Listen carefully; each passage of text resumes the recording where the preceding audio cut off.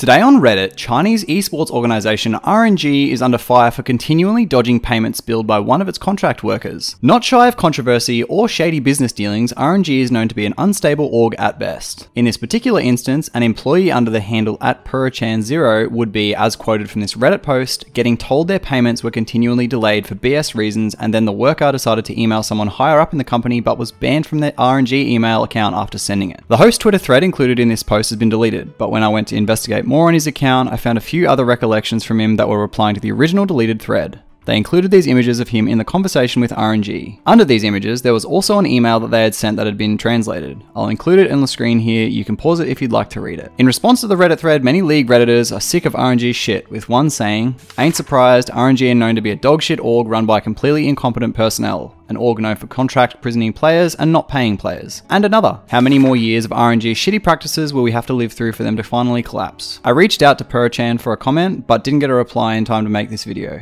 Not his fault, I messaged him like 6 hours ago when I first saw the post. I will comment on this video and pin it with his reply when he does reply. It does appear that he eventually got paid though, as seen in this screenshot. And just to wrap up the video, thank you all so much for an absolutely insane 2022. I can't wait to upgrade my content this year and take everything to the next level for 2023. I hope you'll be here for it. Enjoy celebrating with friends and family, and I'll see you next year. Love all you guys, and for the last time in 2022, bye.